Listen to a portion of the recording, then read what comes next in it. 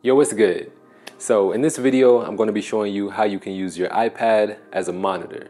Now, I'm going to try to make this video quick because I know if you're searching for it, you're not trying to be here all day. So let's get into it. So first, I want to quickly tell you how I plan on using this because that'll explain why it's set up the way it is. So basically, when I'm out filming, I'll have this set up to the side so that anybody else who's at the shoot is able to sit back and watch the footage while it's being recorded. Now, I don't know if you can tell, but there is a little bit of latency from when it's recorded to when it's shown on the iPad.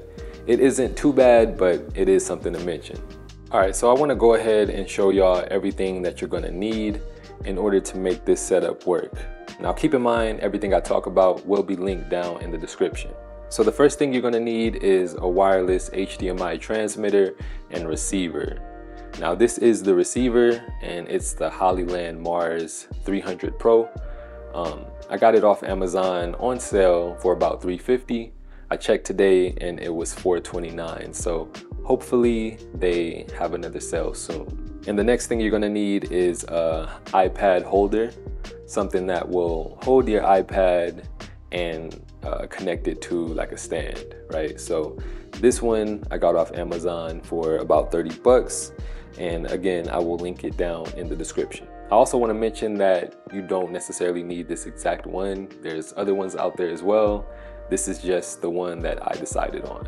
Now, to connect the receiver to the iPad holder, I ordered these little adapter pieces, which is essentially just 2 1/4-20s on both sides. So I hooked that up to the back mounting point on the iPad holder, and there is an attachment that comes with this receiver, which also has the 1/4-20 thread, and you just screw it in. And this little adapter, I paid about $7 for. It came in a pack of 5. Next, of course, you'll need an HDMI cable.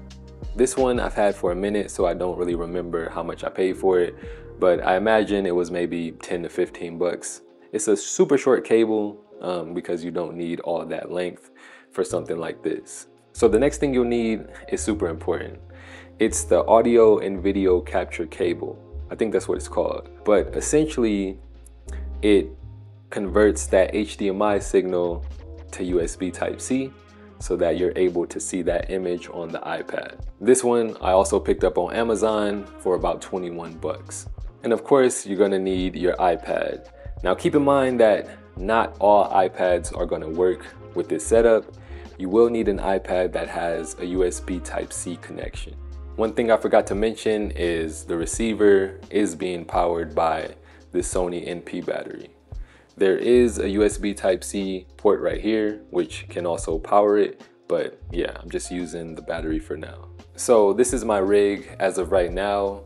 As far as this whole setup, minus the transmitter, I did a video on this a while back, and it's pretty much stayed the same since then. So if you are interested in any of this, I will link that video down in the description.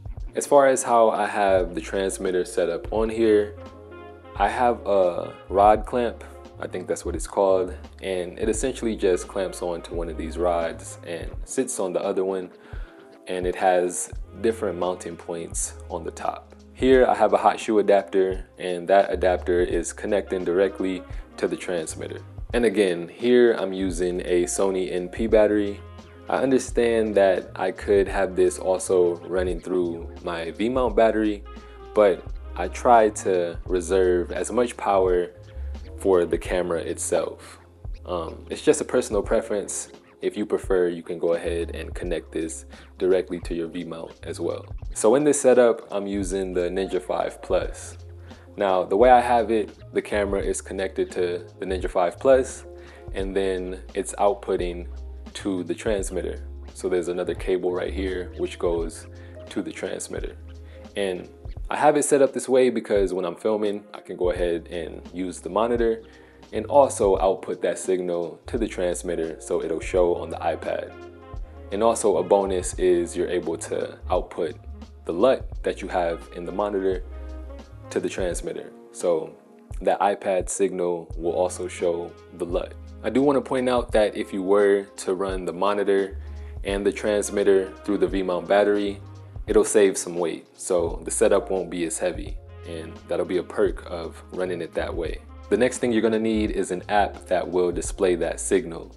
So this is the one that I'm using. It's called VidZig.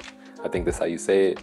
But yeah, I tried a few different ones and they didn't really work, but this one worked just fine for what I need. So if you set up everything correctly, once you turn it on, you'll go ahead and get this signal. And I know this isn't the only way to do this. There's a few different ways, and actually if you're using the Hollyland Mars system, there's an app that you can use. So if I go ahead and open that up, it'll just load up here and you get the signal. And the good thing about this is that if you do it this way, then you don't need the cable. But as you can see, sometimes it'll be glitchy because it is over a Wi-Fi signal. So this is another way. If you're using the Hollyland Mars system, you can just go ahead and get this app and display it over Wi-Fi. And the bonus using this app is that you'll get different tools. So you can go ahead and use waveform. You can use the histogram, there's vector scope, focus, zebra, and there's different things like frames, stuff like that is all in the app. But I don't know if y'all can tell, basically it's been glitching out a little bit as I'm recording this footage. So the other way you don't get glitches, it is a little bit more expensive, but yeah, there's a couple different options as far as how you want to set this up. But that'll do it for this video. So if you enjoyed, go ahead, drop this a like, jump down in the comments, let me know what you think, and also subscribe to the channel if you haven't yet. It only takes a second, and I will see y'all real soon in my next one. Peace.